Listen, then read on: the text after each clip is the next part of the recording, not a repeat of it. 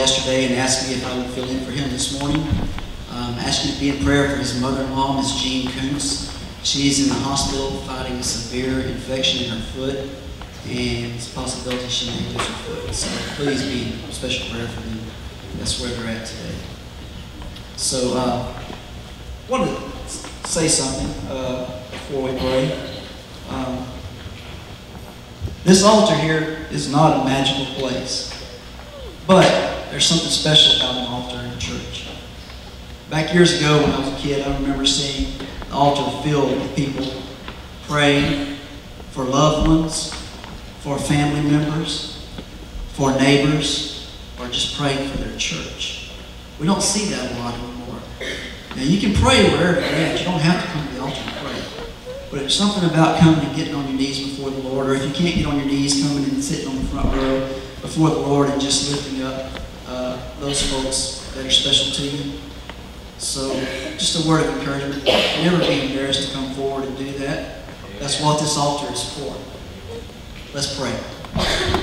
Heavenly Father, we come to you this morning, Lord. We thank you for the day that you've blessed us with. Father, we thank you for visitors in the service this morning. We pray that when they go away, they'll say it was good to have been in your house today.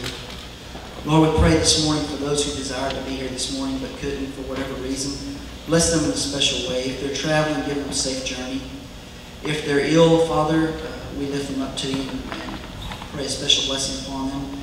Especially this morning, we pray for Miss Jean Kuntz. We pray that the doctors and nurses will be able to treat her foot, Lord, and that you would provide healing, that she would not lose it, Lord. Father, we pray for all those prayer requests that are in the bulletin and the prayer guides on Wednesday night. We pray for those that may even be hidden in our heart this morning, that someone's too embarrassed to ask prayer for us. It's not important that we know what they are. You know the needs, Father. We pray you bless each one according to your will. Now, Lord, as we get ready to go into the preaching time of the service, Lord, we lift Brother David up to you this morning, and we ask that you give him a special blessing and empower him from on high with the words that you would have for our hearts this morning. And help us to be open and submissive to your will. And Father, when the invitation is offered at the end of the service, if there's someone here that doesn't know you as their personal Savior, Lord, I ask and I pray that they would have the courage to step out this morning and accept you before it's everlasting too late.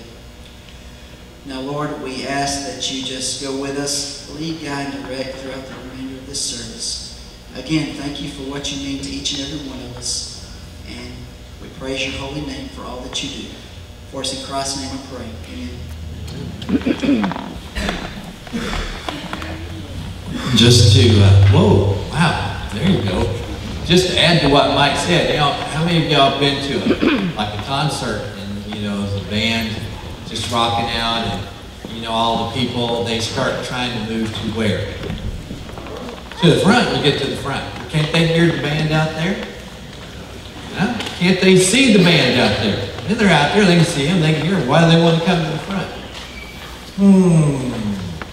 So maybe there is something to the idea that when I'm proud of the fact that the Lord is at work in my life, not prideful in the sense that I think it's about me, but about the fact that God has a concern that he's laid on my heart. I'm not going to be ashamed of the gospel, that I'm going to do what needs to be done. We're not trying to stimulate all of a sudden everybody coming to the altar. But what I hear from time to time is, I've heard this several times, Robert.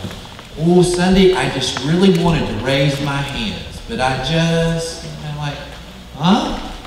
Well, I really thought I should come to the altar to pray, and so what we want people to understand is that the Spirit of God is at work in your life, and he's moving you in an appropriate way to respond to that. We want you to. Amen. And if anybody thinks less of you for that, then they've got a problem, not you, okay?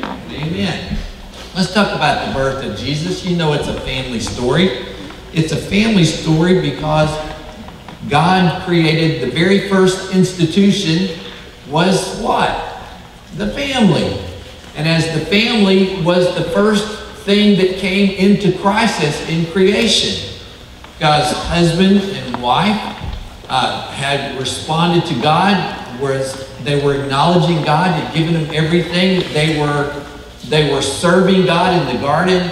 and yet they fell into rebellion. They chose to listen to someone other than God. And so even as that collapse came in the family and extended, I mean, you know, when you go from rebelling against God and the fall of all creation, and the next thing you know, one of your children is killing the other, and you know things have gone bad.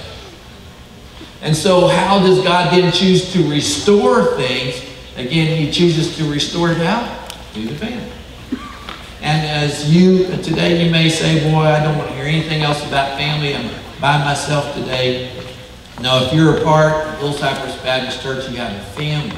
Amen. And you need to remember that. You need to call upon them. You need to be a part of what's going on. But God is always going to, and we're going to see today in this message, have people that he's calling to himself to be a part of his forever family, to be adopted into his family.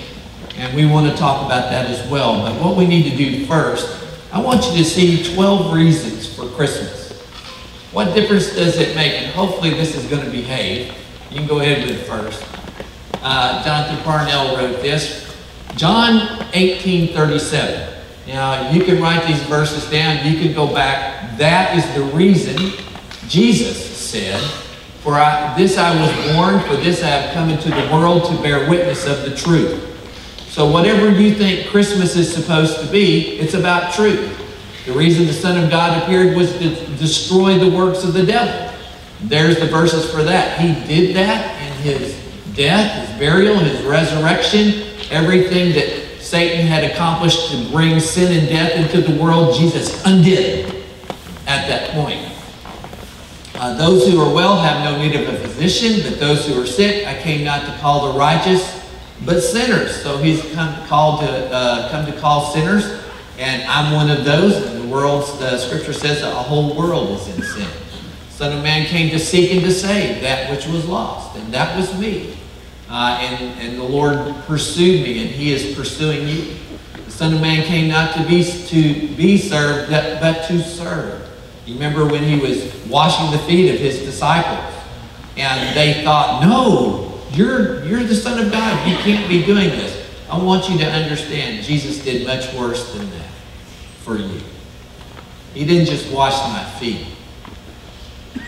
He took all of my sin upon himself.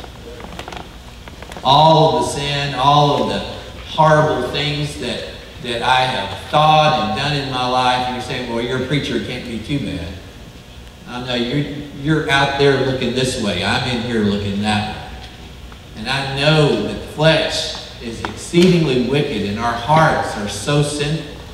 And if it were not for his grace and his mercy and the work that Jesus has done, no telling what our lives would be. Well, what he did next. God sent forth his Son, born of a woman, born under the law, to redeem those who are under the law. Well, who's under the law? Everybody. Everybody that comes into this world is living under God's authority and rule, the law. So he came to redeem us, received adoption as sons. Then you see John 3:16. Because he loved us, he came that we believe and not perish, have everlasting life. He didn't come to condemn the world. Why? Because the world was already condemned. It was too late to condemn us. We were already condemned. He came that we might be saved. And then God sent his only Son into the world that we might live. Now this live is not just physical life. Obviously it's spiritual life, but Jesus also referred to abundant life. A life that is not the health, wealth, and prosperity thing. No, it's not about that. It's a life that here we have a spiritual abundance. We have an awareness of the presence and work of God in our life and all of those kinds of things. Now, in Luke 2, you see in verse 34, behold, this child is set for the fall and rising of many in Israel. This is a statement that's being made to the parents of Jesus when he comes to the temple. And so Jesus was assigned to Israel, and when Israel rejected Jesus as Messiah, you know what happens in 70 AD. The nation is destroyed by the Romans, and they're sent into dispersion all over the face of the earth until 1948, when God's now in our end times situation, bringing his people back together. As you see in Luke 4:18, Jesus says he sent me to proclaim release to the captives, especially spiritual captives. That's all of us. We're captive in our sin. And recovering sight to the blind, to set us at liberty those who are oppressed. And folks, I don't know if you ever have a sense that there's a spiritual oppression that comes against believers, but there is. And God wants us to rise over that. He wants us to live in his authority and his power over the oppression of evil. And so Jesus does that for us. And Christ came to be a servant to the circumcised, the Jews, to show God's truthfulness. In other words, God promises things, and God always keeps his promises. What was promised to Abraham for his descendants has been fulfilled in Jesus Christ and will continue to be. He's one of those patriarchs that verse talks about. So that both the Jews and also the Gentiles would find salvation and hope and eternal life in Jesus, just as God had promised to Abraham. So now you understand what Christmas is all about, why Jesus came. It wasn't so we could decorate. We like to decorate, don't we? It wasn't, we got problems. Oh, I see what you're saying. Gotcha. It's not because we want to, we need another chance to eat something. Y'all think we need another chance to eat something? Amen. Why did he come? Well, the first thing you want to understand, the first act of sin that messed everything up, he wants to fix. He wants to heal your marriage. He wants to heal your home.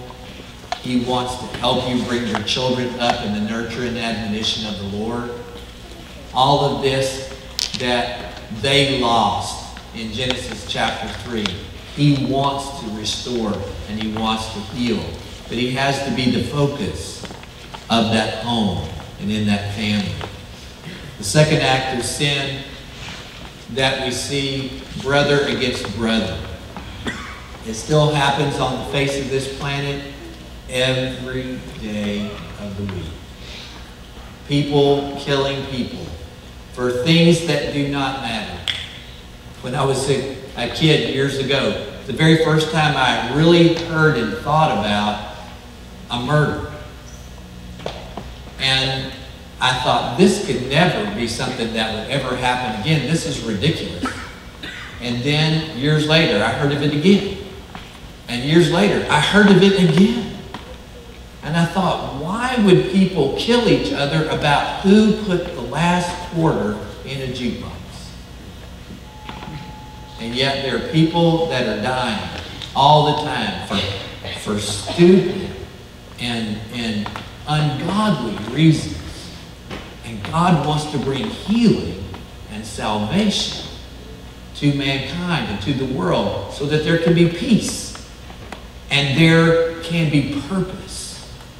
And as long as we're living for our own selfish things, and as long as we're willing to hurt and destroy and do things to people to have things our way, we're going to continue to see these things. But Jesus came, as you saw in those 12 reasons, to bring changes.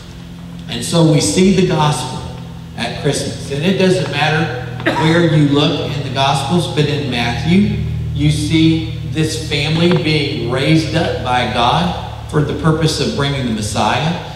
You see the mother of Jesus and how she had to go through the suffering we talked about last week to fulfill this role to bring Jesus into the world. The humiliation and the suffering and difficulty that she went through. We see God instituting the family as his initial creation. It's before government. It's before the church. And so God wants to bring healing to that institution first and foremost. That is the gospel. family is the plan.